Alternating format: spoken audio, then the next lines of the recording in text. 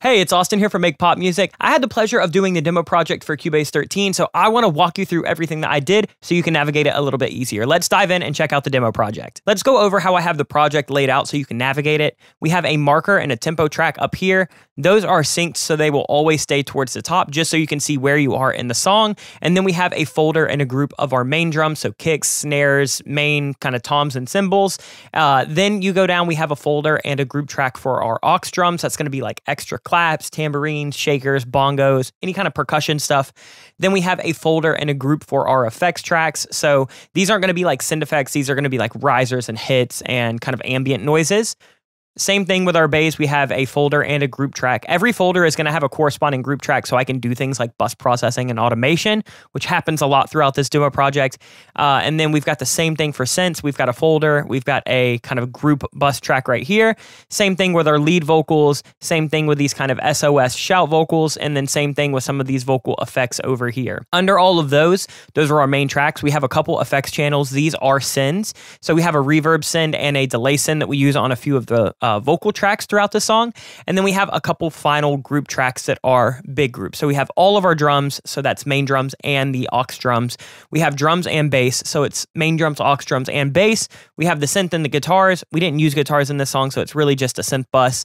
We have our vocal effects returns, and then we have all vocals. So that's going to be lead vocals, extra vocals, vocal effects, returns, everything like that. And then down here, I like to do my master bus processing on this little chain down here, just so I have some extra flexibility where I don't have to be doing a ton of automation on Cubase's stock master track that we could have shown at the bottom here. So that is the exact layout. Now that I've shown you that, let's actually dive into the song so I can show you a couple of the really, really cool things that we're doing. We're not going to go over every detail because you can open up this project and you can look at everything, but I want to show you a couple cool things that we did. I also want to mention that if you want to follow along, all you need to do to download this project is go to your Steinberg download assistant, click on your Cubase 13 tab where you can download everything for Cubase 13, and then if you scroll down, you're going to see a demo project by Austin Hull. That's me. You can download that, you can open it, and then you'll have access to everything right here. So go ahead and download so you can follow along. Let's start taking a look. The first thing that I started when I made this song was this kind of like noisy electronic synth.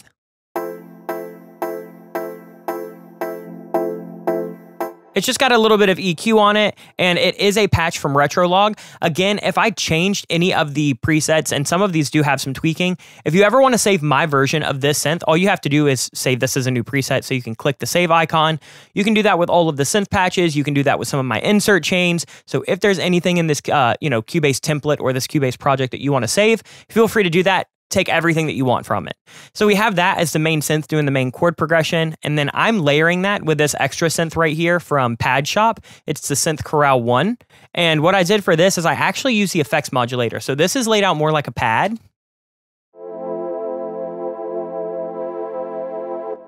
Little bit of EQ to brighten it, and then I'm using effects modulator to still give me that kind of staccato rhythm that we have with that noisy synth at first.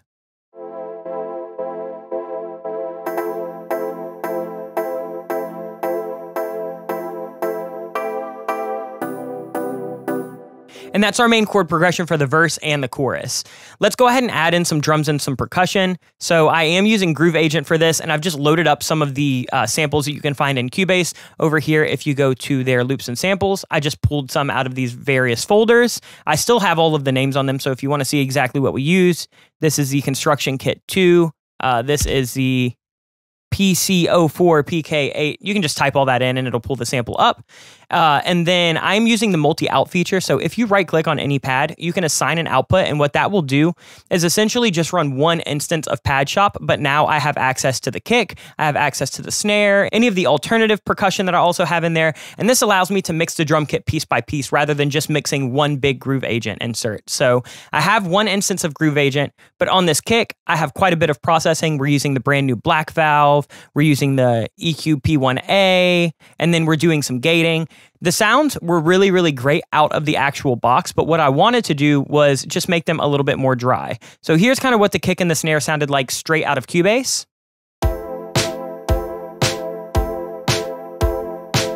And then with my processing, I'm going to add everything back in, black valve EQP1A and gate on the kick, and then just some EQ, some tube compression, and a little bit of room on the snare. And then other than that, I'm using a lot of this brand new side channel right here just because it allows me to flip my channels on and off. It allows me to kind of flip through inserts. It's just really nice to ride this fader. I love this new feature that they have in Cubase 13. So I leave that up pretty much all the time. And then here is the kick and snare that we get now.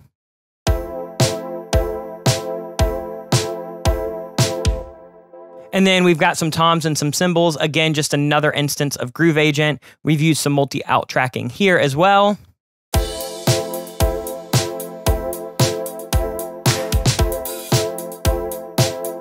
We've got that clap happening every like third or fourth snare. And then other than that, we're really just laying in a bass line, and this kind of gives us the meat and the potatoes of this verse. So we're using Halion Sonic. We're using the multi-electric bass. It's basically just an electric kind of like P bass or J bass. And out of the box, it sounds like this. We're doing some compression and some saturation with Quadrafuzz. And then I actually duplicated that track. This is something that I do a lot. I duplicate it, and then I'll run a really heavy instance of Quadrafuzz doing a lot more saturation, and then I'll kind of filter it out so I can use this as kind of like a parallel chain to just add some mid and some bite.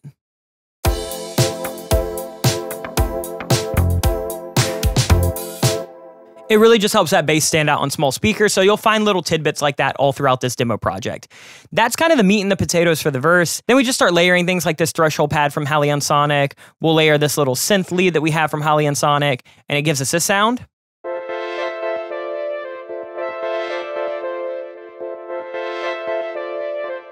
And there are a lot of inserts used on these chains. So when you're going through the demo project, make sure that you look at the actual patch itself, but also what all of these things are doing, because there's a lot of really cool things that you can pull from with those. And they're cool presets that you could save for future use. Once we do that, we kind of go on to a pre-chorus where we're just swapping up the chord progression. We just have the bass and the drums, doing something similar with different notes.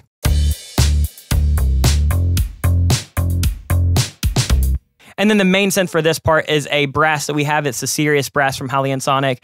And I'm doing quite a bit of processing with Mod Machine to give me this really kind of psychedelic, funky delay. And then we have some reverb and some compression.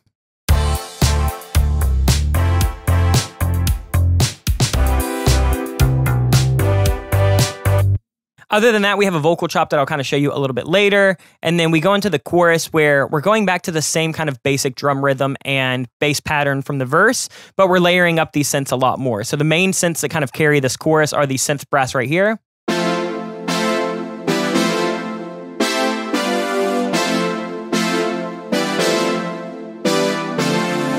And these are both from Retrolog, so they're really nice kind of brassy 70s, 80s sounds. And then we're layering this E-piano in the background.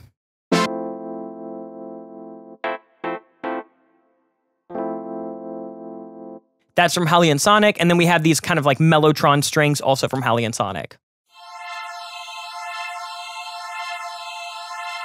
So now we have a pretty big synth stack for this chorus.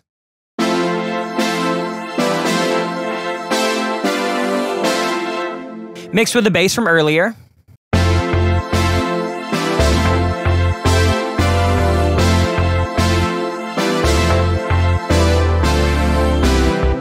It's doing the same exact notes, I just added a few more in so it kind of picks up the pace of that bass line. And then for drums, we have the drums that we had earlier doing the same thing. And we're also adding all of these tambourines, these shakers, these bongos. These are also from this little kind of like loops and samples section over here. And we just use those just to add a little bit of intensity in there.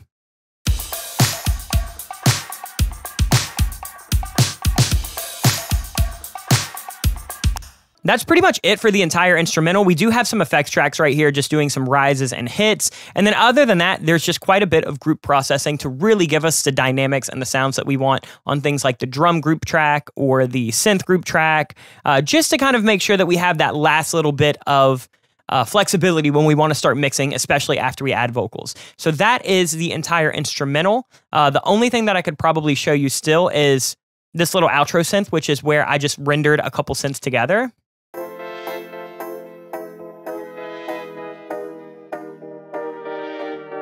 And what I did is I just chopped to every quarter note at the main tempo. And then what I would do is if you double click 1 3 times, it'll basically bring up this little kind of retiming icon. You can see the little clock next to the cursor.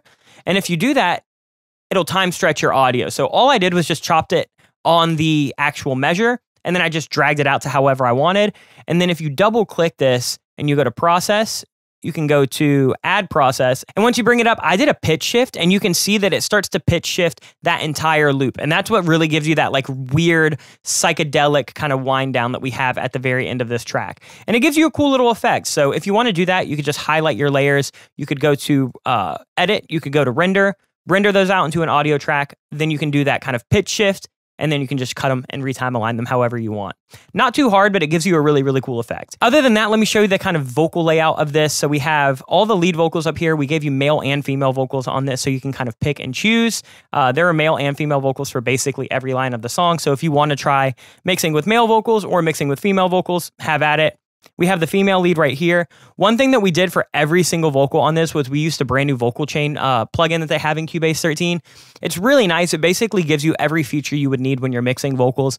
So you've got things like filters, you've got your pitch correction, you've got a couple different de-essers, you've got a couple different EQs, some compressors, and then you even have send. So you have an imager, which I always use, like some kind of doubler or chorus. You have delay and you have reverb. So every single vocal track is going to have a different kind of layout for vocal chain on this actual demo project.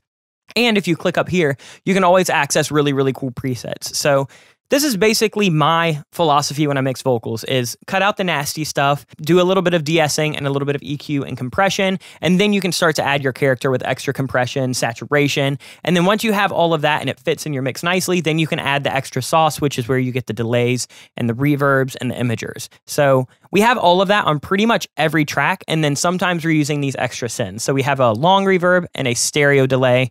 And those are just down here. So we have Revelation doing some filtering, and for the stereo delay, we just have stereo delay doing a little bit of filtering. And that's pretty much it for every vocal. They're all going to have slightly different settings. Some of them are super effects heavy, like this one. I saw you at the bar last night. We've got that really slap back echo. Some of them are a little bit cleaner and just kind of more straightforward. Every time I think of the things that we left behind, we've got all of these weird, cool things down here. 1, 2, 3, go. So there's a lot of really cool different vocal chains that you could pull from this demo project. There are presets for some of them, but if there's not, definitely make sure you go in and you pick those out. And then in terms of layout, we kind of let the female vocal be the lead for the verse, and then we let my vocal be the male lead for the chorus, and we gave you just dubs and harmonies for male and female. So again, you can kind of pick and choose and rebalance however you want. So go through and play around with all of these vocals. If you want to tune them, you could always open them up, and you could open up Very Audio. You can tune them more or less than we've already done. Other than that, let me go over this because this is really, really cool, and this is one thing that I did want to highlight. They added the vocoder back into Cubase. This is a feature they used to have years ago in Cubase, and it went away for a little while, and they finally brought it back, and it's one of my favorite vocoders that you can use. It's super simple. It's really quick to set up. So all you have to do is drag the vocoder plugin on your vocal, and then you're going to hit MIDI external. And then what you're essentially going to do is create a MIDI track that's going to have the notes. And then make sure that you click on your routing and you're sending this to your vocoder. So this is going to tell your vocoder exactly what notes to play. 1, 2, 3. You and me are just a memory. So I'm just playing those synth pads as a vocal, and then I added a little bit of compression and de-essing, and then this cloner is a really cool tool to kind of give you that chorus spread. 1, 2, 3. You and me are just a memory. Can't you see? We've got a little vocal reverb down here. We've got these cool little high effects vocal tracks right here that are layered under.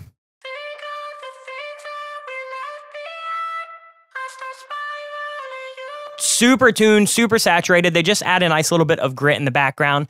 And then other than that, if you layer over all of these vocals, you get the lead vocals, you get these effects vocals, and then you get these vocal shouts that are literally just me saying SOS 20 times, routed to a group of some processing. This is what you get for the chorus. 1, 2, 3. Every time I think of the things that we left behind, I start spiraling, you make me lose my mind. SOS.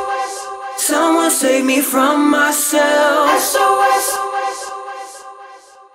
And that goes over pretty much every individual aspect. The only other thing that I'll show you is we do have some master bus processing on this.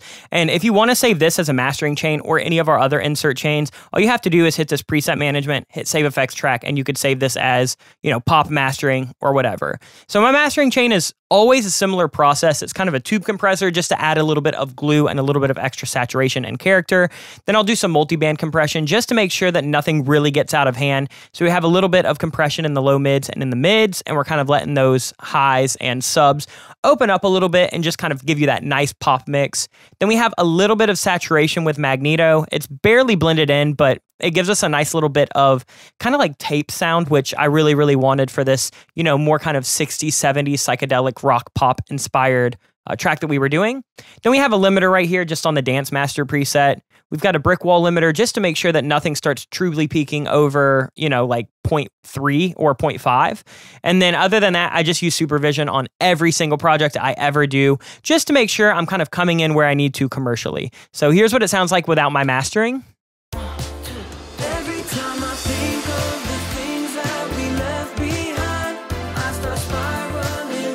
And then when I engage that master, every time I think of the things that we left behind, I start spiraling, you make me lose my mind. And that goes over every aspect of my demo project for Cubase 13. Again, thank you so much to Steinberg and Cubase for having me. I always really, really love doing these. I had the pleasure of doing a project for Cubase 12. So if you have Cubase 12 and you want to download that, check that one out. If you upgraded to 13, definitely make sure you download this, run through all of this. There's a bunch of really, really cool inserts and effects chains. There's a bunch of cool synth presets that you could save that are not going to come stock in Cubase. And then other than that, you can just kind of get a glimpse into my workflow. Everything that we did for this song was using stock plugins and stock sounds that come in Cubase, all of the samples, presets, loops, all of the, anything like that, any of the inserts and effects, everything was stock Cubase. So if you have Cubase 13 Pro, you can follow along and you can make this as a one-for-one copy. So if you want to download that, again, go to the Steinberg Download Assistant, where you can go to Cubase 13, scroll down to the bottom and download my demo project. If you have any questions, let me know in the comments down below. I will do my best to pop in here pretty regularly and answer whatever I possibly can. Again, my name's Austin. I'm from Make Pop Music, and I really, really appreciate your time. Take care. I'll see you soon. Much love. Peace.